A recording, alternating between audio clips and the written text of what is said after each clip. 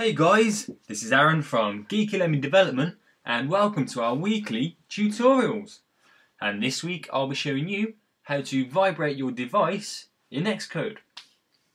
So unfortunately, as in the simulator, we can't show you the simulator basically vibrating itself. So unfortunately I won't be able to show you this tutorial in the simulator, but when you build this tutorial and you go to run it, make sure your device is plugged in and you can test it on your device and it will all work perfectly fine.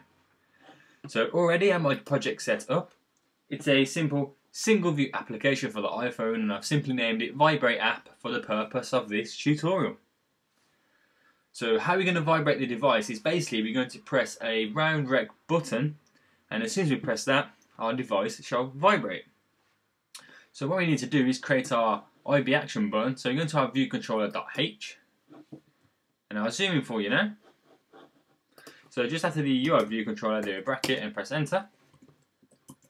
And on the second curly bracket, we do a dash bracket IB action, and we'll name it Vibrate. Just get rid of the ID sender as we won't be needing that, and just end it with a semicolon at the end. Save that. You want to copy the action line here, so when we go into our viewcontroller.m, just under the implementation. Now if you've got the new version of Xcode, you'll notice you have the interface at the top here. So a little bit of a different layout to previous Xcodes, but basically just the same. Under the implementations where you add the actions and outlets, so we paste in our action button. So do a fair bit of room here. Do a bracket and press enter. And now, because the vibrate in Xcode is to do with the audio, we have to import a framework, and the framework we need to import is Audio Toolbox. So if I just zoom out now, if I want to pause the video here and just catch up on that little bit of code and where it's placed so you fully understand, I'll just quickly save that. Now if you click on our app name at the top, go to build phases here, and then drop down the link binary libraries, press the little plus symbol, and then simply type in audio. And we need to import the audio toolbox.framework. So simply add that. Go back to our viewcontroller.m where we added our action, and I'll zoom in again. Now just under the import here, our import of our viewcontroller.h, we need to import the audio toolbox framework. So we do hashtag import audio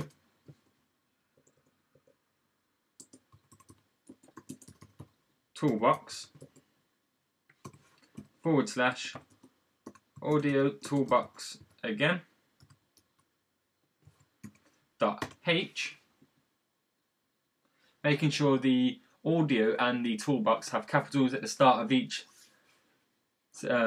word. So once you've imported our framework there, we can add in our action button out of the code. So we do audio services play system sound.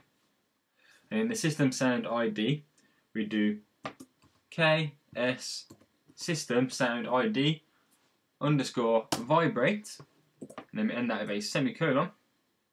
And that's basically all the code that's needed to vibrate your device. So as soon as we press our action button, our device will simply vibrate. So if you can save that now and then zoom out, go into our viewcontroller.xib, where we'll add in our round rec button. So I'll make this fairly wide. Simply name it Vibrate.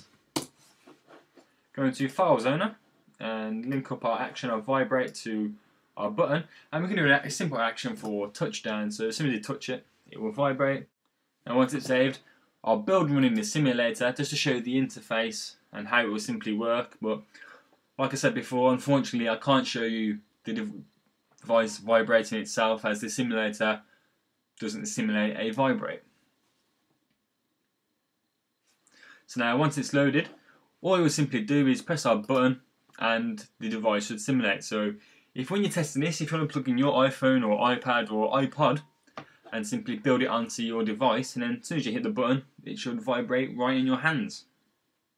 So I'm sorry I can't show you this on the simulator, but it does work. So just simply test it out on your device. But I hope this helps in any of your apps or projects at the moment. Leave us a comment or send us a message if you want to suggest any tutorials yourself, or if you just want to leave us any feedback on how we can improve our tutorials. But if you haven't, make sure you subscribe. Also, make sure you like and favourite the video, as it really does help us out and gets our content shared so more people can learn from them. But like I said, in the meantime, if you haven't subscribed, make sure you do, and I'll see you all next week in our next tutorial. Hey guys, Aaron here. If you need help with your projects or haven't got the time to create that perfect app idea, head over to our website where you can post your project on our project board for hundreds of developers to see, or earn a little bit of money by completing projects posted by others. Please support us by liking us on Facebook and following us on Twitter. All the links will be in the description below, as well as the full source code for this tutorial and all our others on our website at geekylemon.com. And check out all our apps by simply searching Geeky Lemon on the App Store.